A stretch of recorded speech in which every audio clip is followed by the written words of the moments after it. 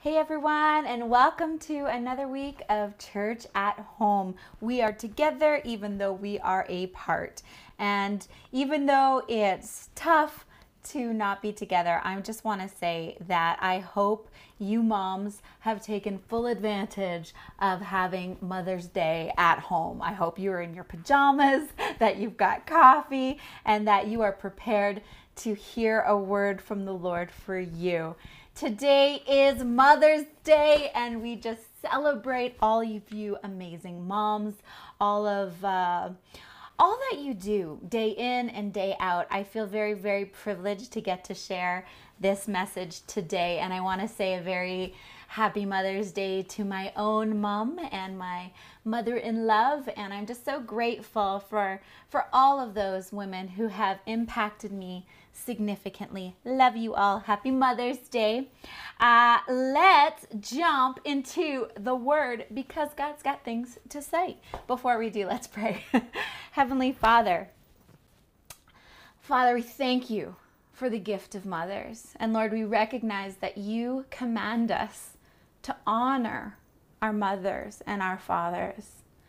And Father, I pray that as we observe this day, that we would choose to see rightly.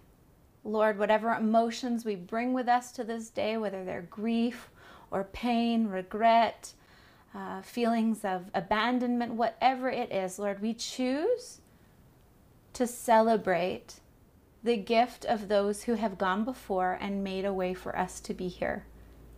Thank you for the wisdom of mothers, for the love of mothers, for the way that mothers show us who you are. And God, I pray today you would show each mother who you are, how you love her, how very, very, very significant she is. And I pray you would refresh her. I pray you would encourage her. Restore, Father. Restore the things that are growing dim, are growing weary, and may even be dead. I pray you restore the joy of her salvation, and I pray you would restore her vision in hearing your word. Lord, that it's not just a word that she hears today and walks away tomorrow, but God, it's a word that sticks with her for the rest of her life, that this is a word that will equip her for greatness that you've called her to in your kingdom for your purposes. I ask this in your precious name, Jesus. Amen. Amen. Well, I've got a lot to say as per usual, and I've got a tight timeline here. So let's jump in. I wanted to start by using a case study of a person who was tremendously impacted by his mother. This is someone that for sure you've heard about. His name is Thomas Edison. Kind of important person. He was a brilliant man, known even today as one of America's greatest inventors. He made incredible technological advances in the area of electricity, mass communication, sound recording, motion pictures. In fact, we can do what we're doing right now because of this man.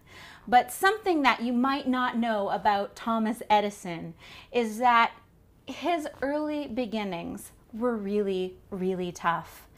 And in fact, when he went to school, he had teachers that considered him mentally deficient. They thought he was stupid. And I would imagine that they told him that. He was a boy who was considered different. And so because he was different, he wasn't as valuable, perhaps, as other children. But this was the response of his mother. His mother took him out of school and homeschooled him. And she spoke the truth. This is a woman of faith. Spoke the truth of who God said he was over him again and again and again. And this little boy, who was considered to be mentally deficient, became a man with such a resolve, with such a resilience, such a spirit of, I can do this, that he changed the world. And I want to talk about this important quality that mothers can walk in. And in doing so, not just transform our own children's lives, but transform all of history just from this one quality. First of all, let me share a couple of the quotes that Thomas Edison is known for saying. He's saying, I've not failed. I found 10,000 ways that won't work. What an awesome attitude. He also said this, our greatest weakness lies in giving up. The most certain way to succeed is to always try just one more time. Man, he is a spirit of a victorious person. Listen to what else he said. Many of life's failures are people who did not realize how close they were to success when they gave up. What an amazing and remarkable man. But it is important to know that Thomas Edison was not silent about the contribution of his mother to his life. In fact, he says, I love it, my mother was the making of me. He attributed many of his attitudes and resilience to his mother. His mother was a mother that refused to allow the limits of others to be placed upon her own child. She was a mother that did not allow the assessment of the reality to dictate the future of her child's potential. And that was something that I believe God wants us all. It's a quality. It's the quality of having great vision. God wants us to be, as women and as men, people of great vision. And the word that I would use is great prophetic vision. And this is the quality that I want to actually highlight today. And don't be thrown off by the word prophetic, because it just simply means that we have vision that is not dictated by what we see only, by the reality of what we see. But our vision is dictated by God's greater reality, by what God says can be, and by who God says we can be in and through him. Do you know what another word for this vision is? It's just simply faith. That we are a women, mothers, a people of great faith. That we look at a situation that seems impossible and we see rightly. We see, yeah, this is the real situation. But God, you can do great things in this situation. This is what faith is. Faith is the confidence that what we hope for is going to happen, and the assurance that even though we do not see it happening, God will do what he says he will do.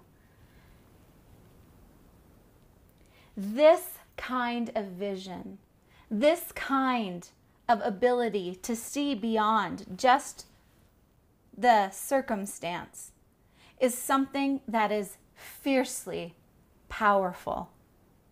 I already shared how it can change not just the life, but all of history. And I want to talk to you about how you can walk in this kind of vision as a woman of God. We don't want to just allow our situation, what the facts are, to inform our lives. We're in a time in history where there's a lot of facts coming at us. There's a lot of experts speaking, and it's important to look and to see what is being said. But we need to know that as people by faith, we walk out the purposes of God, and we bring down the reality of heaven in and through our lives. We speak the truth of what God says into the reality of the circumstance. And that's in our lives, our children's lives, our workplaces, everywhere that we go. This is what it means to be a person of great prophetic vision. We were not created by God to simply live our lives with a naturalistic view. What is a naturalistic view? It's a humanistic view. One that would say that we can have all the answers. We can figure it all out. We can have control of all the circumstances. We can know, and if we don't know, then it isn't something. It doesn't exist if we can't know all the details. And that is really arrogant, and that is not who we want to be. We want to be people of great faith, knowing that our God can do impossible things, and he's waiting to do impossible things in and through us. And without this kind of faith, it is impossible to please God. Romans 4 outlines why Abraham was chosen to become the father of many nations. And the scripture is clear that God didn't choose Abraham because he was perfect, because he had all his life in order, or because he followed the rules perfectly. The thing that moved the Spirit of God towards Abraham was Abraham's faith to take God's word at face value. He believed that God was who he said he was. And he believed that God would do what he said he would do. Verse 17, Abraham believed in the God who brings dead things to life and who creates new things out of nothing. This is essentially prophetic vision. Vision that looks beyond the circumstances. Vision that looks beyond what the reality of the now is and into what could be. Just as Thomas Edison's mother, she saw her son. And yeah, the reality said that he was not very bright. But she said, you know what? I am going to speak a better word over my son. And I am going to let him know if he fails the first time, then he tries again. And if he fails the next time, then he tries again. And she spoke a courage into him. That's what encouraging is. It's speaking courage into another person. And that is who we are called to be as women of faith and women of great vision. I want us to be women of such vision that when we are sitting at our dining room tables, we're not just seeing our children in desperate need of a haircut and wearing their pajamas and the fight, whatever it looks like at your home. At our home, there's a lot of volume and wrestling that goes on. And in my own natural vision, I can mistake who is sitting at my table. I often fail to see my kids as who they are in Christ Jesus. And I see them as loud, and I see them as messy, and I see them as obstacles to my peace and quiet. But when I have right vision, I can see them as warriors and as a voice in their generation. And I can see that they are mighty men of God who have been placed in my family, sat at my table, and part of God's rescue team on earth in this hour. And I begin to see my children, and I begin to have a revelation of who am I sitting in the presence of. And I begin to speak the purposes of God in and to them. And I begin to speak vision over them. Because there will be a time in their lives where the spirit of this world will attempt to dictate what they can and what they can't do. And I need my boys to know that he who is in them is greater than he who is in the world. And I need my boys to know that when that temptation comes, to just roll over and say, oh, I guess this is what the reality is. That they push back. And they say, well, this is what God says the reality can be. Those are the kind of children I will raise. And those are the kind of children God is calling us all to raise. And whether your children are grown or whether they continue to be cradled in your arms, hear this. Your prayers change lives. Not just the lives of your children, but they change destinies and futures and impact future generations. I remember one day the Lord said to me, and I heard it so clearly, Sharon, your hunger today will feed generations tomorrow.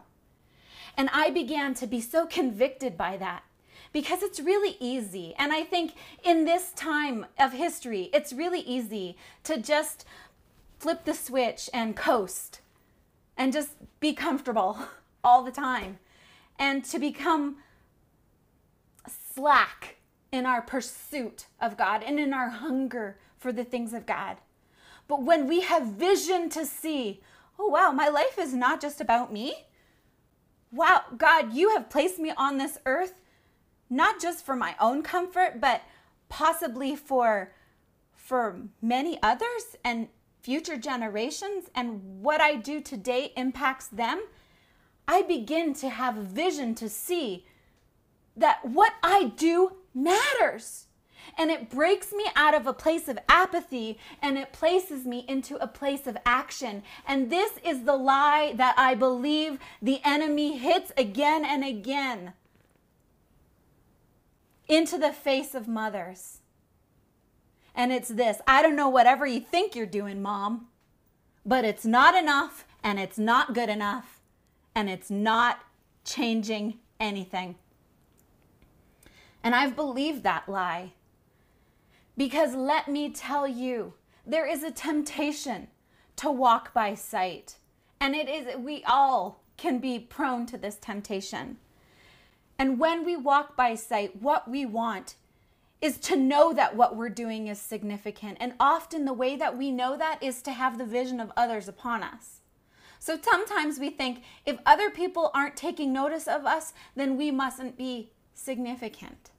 And that is such a lie, because the way the kingdom of heaven works is that it is the hidden places and it is the hidden, most unexpected places that the glory of God chooses to reside and to hide and to be raised up in and through.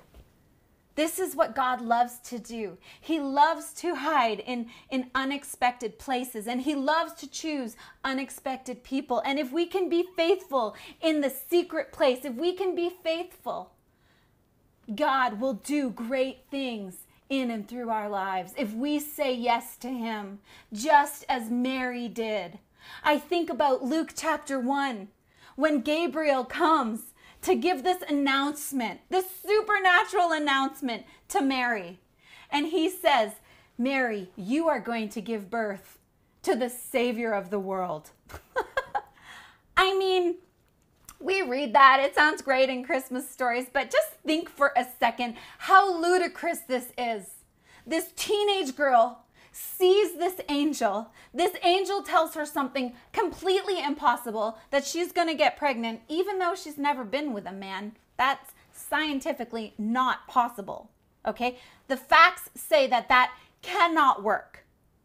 So a humanistic worldview would look and say, nuh-uh. But Mary says, Mary has a vision to see past her own reality. And she responds to Gabriel, let it be as the Lord declares. And because Mary said yes to God, because she had vision to see beyond her circumstance, it says in Luke 1:41, blessed is she who believed the Lord would fulfill his promise to her. Blessed are we when we trust God. Blessed are we when we say yes to God. And you know what the flip side of that is? If you look in Luke chapter 1, a couple verses back, an angel appears to Zechariah, and it's a very similar situation. He comes to Zechariah, who is Mary's cousin, and he says, you and Elizabeth are going to bear a son. And to be honest, the situation is a little bit more possible. I mean, they're married. They can have a baby. But Zacharias says, you know what? This can't happen. This can't happen. He did not walk as Abraham did, who said, God is the God who can bring the dead to life and who can make nothing into something. He said, no, Gabriel. That can't happen. I can't have a kid. Elizabeth's not going to have a kid because this is the reality of our situation. And do you know what? Because he didn't believe, because he chose a different response than prophetic vision, he was disciplined and he was silenced for a time until he could see rightly.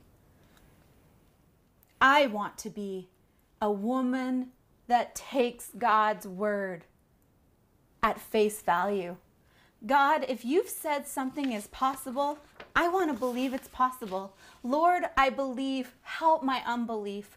God, move me to be a woman that says yes when you ask great things of me. And Lord, even if it's something that I don't think is great, let me see with right vision.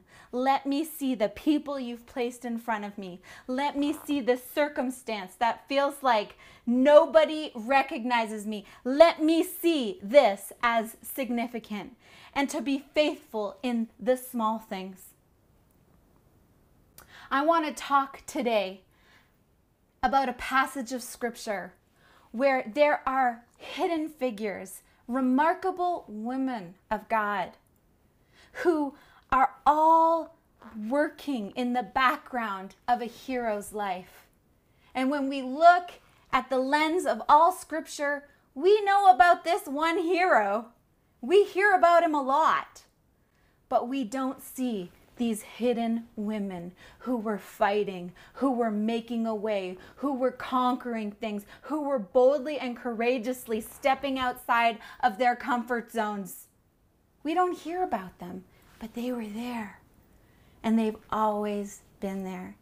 And I would dare to say, mothers, that these hidden heroes have often looked just like you do. Moms who faithfully show up day in, day out, who give and sacrifice in the secret places, and who build heroes. And because they build heroes, they have become great heroes in the vision of heaven. We might not always be in the vision and in the forefront of this world, but I can guarantee you, mothers, you are in the forefront of heaven's vision.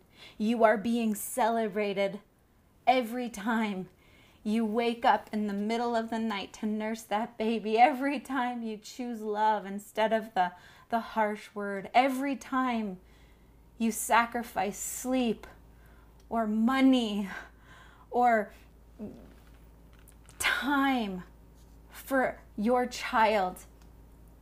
You serve the high purposes of heaven. Well, turn with me, if you have your Bibles, to the book of Exodus, where we're going to look at the life of Moses. Moses is a hero in the faith. Okay? We love Moses. We all love Moses. He's this great guy, and we rightfully should celebrate Moses. He split the Red Sea with the help of God. He had access to God. He brought down the 10 Commandments and communicated it to the people. He delivered the Israelites from the enslavement of the Egyptian people. He was an amazing man. But just as Thomas Edison had all of these advances in sound and in electricity, he did all these great things. He did them because of someone hiding in the background. And in Moses' situation, there were many, more than just one, hiding in the background. And that's what I want to look at today. I'm going to give you a little bit of a backstory. So this is a time in history when the Israelite people, which are the Hebrew people, they were captured and in captivity of the Egyptian people. And the Egyptians were they were enslaving the Hebrew people, which means they demanded that these people work for them for free, and they made them build their cities and their storehouses, and they abused them and greatly oppressed them. And it was grievous to the heart of God. Never, ever, ever believe a lie when someone says, oh, God is a God of slavery. I've heard so many just ridiculous things. This grieved the heart of God. But something that the word of the Lord says in chapter 1 was that even the more they were being oppressed, the more the Israelites multiplied. Translation, the Israelite people were having a lot of babies. Things were good at home. Maybe not so much out of the home, but they were busy and babies were being made. And this was alarming to the Pharaoh. The Pharaoh was the king of the Egyptians. This was terrifying because Pharaoh was afraid that if the Israelites became too many, multiplied too much, they could actually begin to fight wars against the Egyptians and they would overpower and overthrow them. And so something that Pharaoh decided, he just thought, this would be a good idea. I'm going to cook up a plan to kill all the baby boys. All the baby boys had to die, but all the baby girls could live. I thought about that actually as I was preparing this, and I was wondering, I wonder why he let the girls live. And it occurred to me, I mean, there's probably multiple reasons, but I really believe one of the reasons that Pharaoh allowed the girls to live was because they weren't perceived as a threat. The girls wouldn't go to battle. The women weren't dangerous. And this is why the Spirit of God hides in the most unexpected places. Because the things that the enemy does not anticipate, the things that the enemy overlooks, are the very areas where the glory of God is hidden and rise up. And this is the story that happens. Because even though the boys were supposed to die, do you know why the boys lived? This is why. There were two incredibly courageous midwives. Now you can read this story and breeze completely over them. They were two professional women. They were educated. They were working women. They hadn't had children yet, but they were going out into the homes of other Hebrew women and delivering their babies. And these are the women that Pharaoh approached and said, you know what? Whenever you deliver a baby boy, we're just gonna kill him off.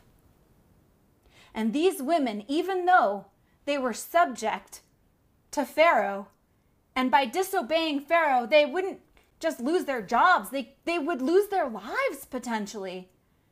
The word of the Lord says they refused to kill the babies because they feared God more. They had vision that went beyond just this reality. They knew that God was a God that surpassed Pharaoh. His rule was far more significant than Pharaoh's. And even though Pharaoh had great power, they didn't serve his vision. And they let the boys live. These two remarkable women, Puah and Shiphrah, that was their name. Those were their names. And it's important to hear their names.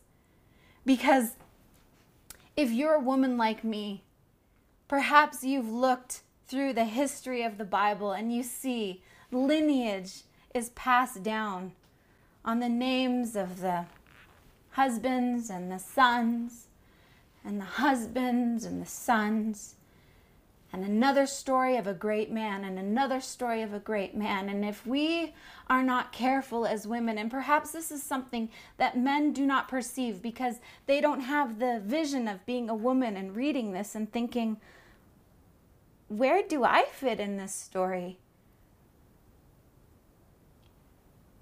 It is important to hear their names. And it's important to have vision of these women because they've been there all along. Even though they're not listed, they have been there all along.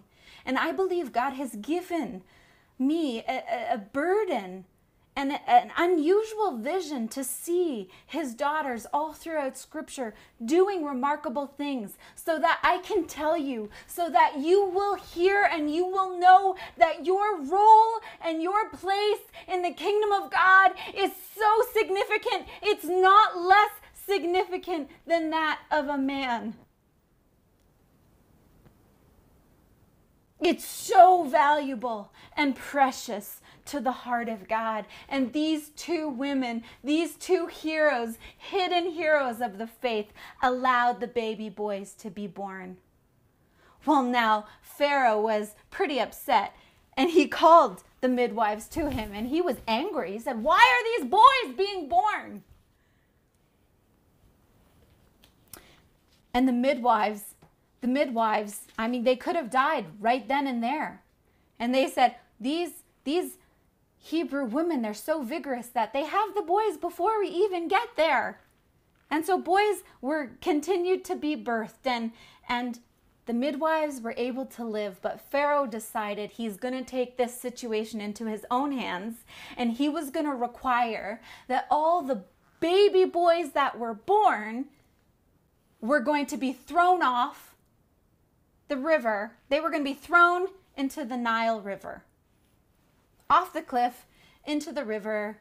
That is the story.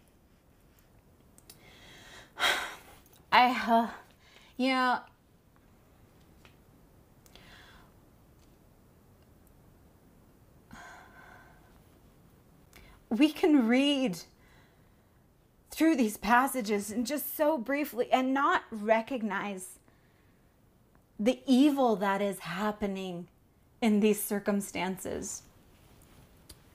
For a ruler to say, for babies to be thrown off, and we can become desensitized when we see evil happening so rampantly around us, but we should never forget that this was a very evil thing happening. Babies should never be thrown into a river, and babies should never be killed at birth. And this has never been the heart of God, and that's a message for another time, but there is an evil thing happening here. And this is what happens, and this is the dimension that the enemy operates in. Tries to control what he can in the natural so that he can remain to be in power. And it often is by oppressing the people of God. Well, I want to turn to chapter 2 and to camp out here for a while, because this is my favorite part of the whole story. Chapter 2, after Pharaoh has commanded all of the babies to be thrown into the river, there's another courageous woman who defies these orders. About that time, a man and a woman from the tribe of Levi got married. The woman became pregnant and gave birth to a son. She saw that he was a special boy and kept him hidden for 3 months.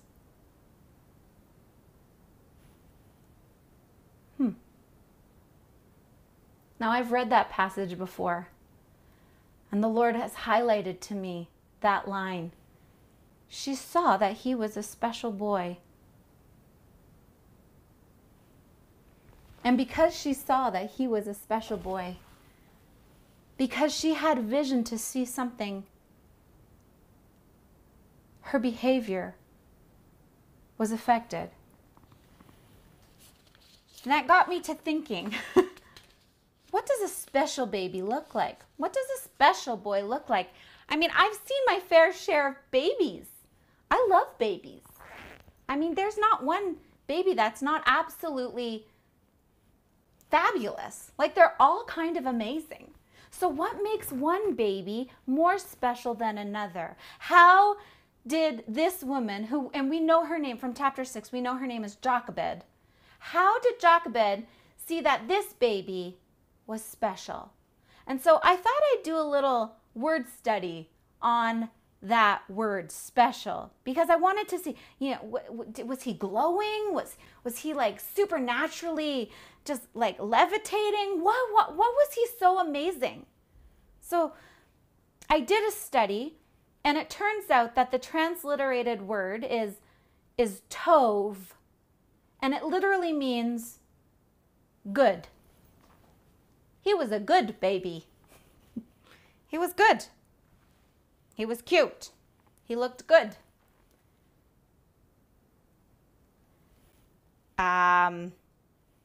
What? He was good? The Bible doesn't say he was chosen, he was divinely anointed, he was supernaturally set apart. No, it doesn't say any of that. It says he was a good baby. So she fought for him.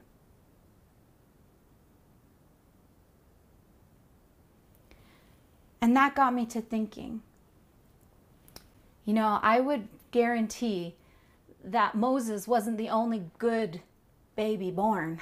I bet there were hundreds of good babies. I bet there were multitudes of babies that were good that got thrown over into the river. So why did Moses go on to become a great hero?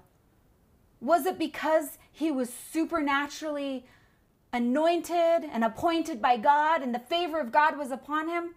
Or was it because he had a mother that had vision to see that he was worth fighting for?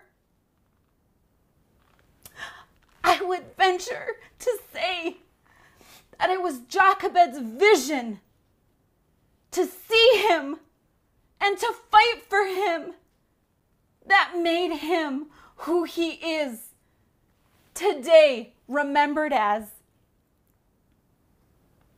Could it be that Moses was who he was and he accomplished what he accomplished, not simply because he was Moses the Great, but could it be that the very same Moses, born to another mother who lacked the vision to see her baby with prophetic vision, that he would have just been thrown over the river as all the other baby boys were?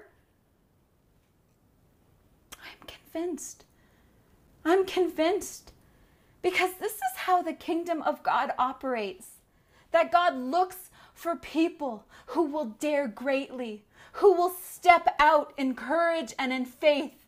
And his spirit leans into that. He's looking for those who are fully committed, who will say yes to him to bless those people. Let's just evaluate for a second Moses the Great.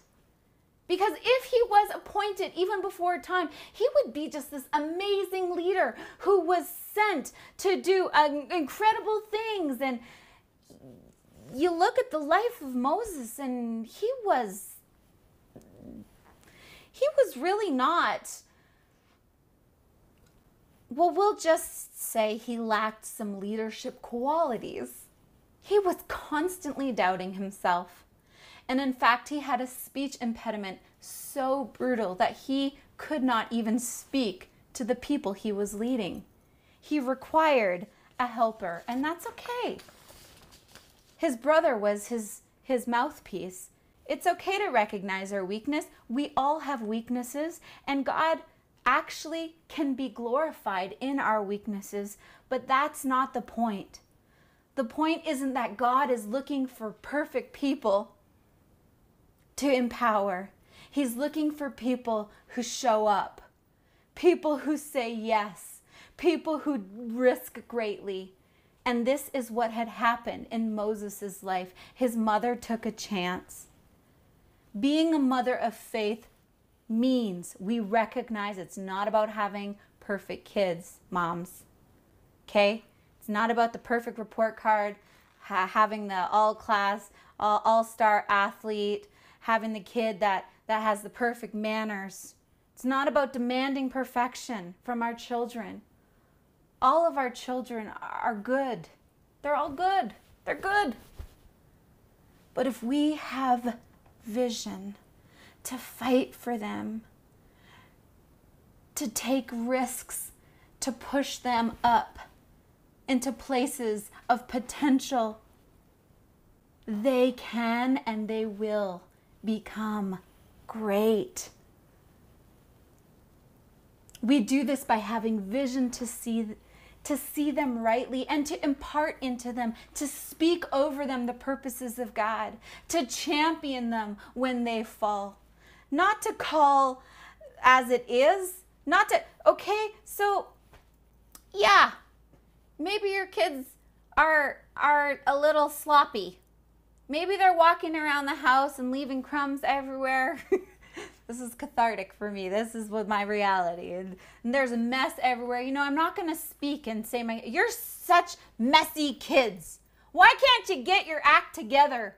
Why can't you clean up after yourselves? You know, sometimes I actually do say that. Okay, woo, confession moment. But we don't want to be mothers who are constantly nitpicking at our kids, cutting them down, telling them all the ways that they don't measure up. We want to call the greatness out of them. Call the greatness out of them, out of our sons, out of our daughters. Let them know their potential, what they can do in and through Christ Jesus. To never give up on them, to always fight for them, to fight for them through that learning disability, through the health problems, through the bad choices that they're making, through the addiction, through the marriages that have failed, through the debt that's overwhelming them, through the feelings of depression and suicide. We are mothers that fight for our children, and because we will fight for them, we will transform not only their lives, but the lives of multitudes. And that's what Jochebed did. Not only did Jochebed rescue Moses' life, her decisions led to the deliverance of all of Israel, a whole nation of people, because she said, I will see and walk not by sight, but by faith, and I will choose to take leaps of faith, not to live within my comfort zone. Now, there are so many other women in this story, and I could go on and talk about them, but for the sake of time, I won't. Miriam was another heroine. And then, of course, there was Moses' adopted mother. Then Moses went on to marry a remarkable woman. Women are constantly peppered throughout Scripture in hidden places, doing remarkable things for the glory of God. I believe some of the greatest heroes in the Bible have always been powerful women fighting in the background, opening doors, making a way, winning wars that are accredited to others. And you know what? That's okay, because this has always been the secret power of women. This is our superpower. It's our super secret power. We don't need to be seen. And we need to fight against the spirit of the age that would demand that we are seen for all that we're doing and all, sometimes Mother's Day, that's what it can become. Look at me, worship me. And we need to fight against that temptation, because our superpower is actually in our hiddenness. Our strength to accomplish the impossible comes not in the natural, but in the supernatural. Lisa Bevere wrote a book called Lioness Arising. And there's this one line in the book that so stuck out to me. I had to write it down years ago, and it remains on my desk, and I look at it often. And it says this: she observes the lioness, and she's comparing the lioness to the strength and the prowess of a woman of God. And she says, the lioness's strength is in her ability to almost disappear. It does not serve her purpose to declare her presence during a hunt. Women, this is our superpower. That that we can be hidden, that we can be in places that are hidden. Let the purposes of God be accomplished in our life, and let us be rescued from needing and requiring the vision of others to know what we do matters. It matters. And God is looking to empower us in our secret hidden places and to give us vision to see that these places are so, so, so valuable and dangerous to the enemy. Let's be the kind of women who say yes to the Lord, who see rightly, who lift our eyes with vision to see, not with humanistic vision, to look at all our circumstances and say, well, I can't because I lost my job and I can't make rent and I'm all on my own and I'm lonely and no one cares about me and I'm so sick but no one can help. We are not these kind of women. We are women that say, I can do all things. The impossible is possible with my God. And let's look at every situation in our life today that looks like it's dead, like it's dying, and let's speak a better word, the truer word. We speak to the reality, God's greater reality, and we watch God begin to move. That's the kind of women we are called to be, and that's the kind of women God is looking for.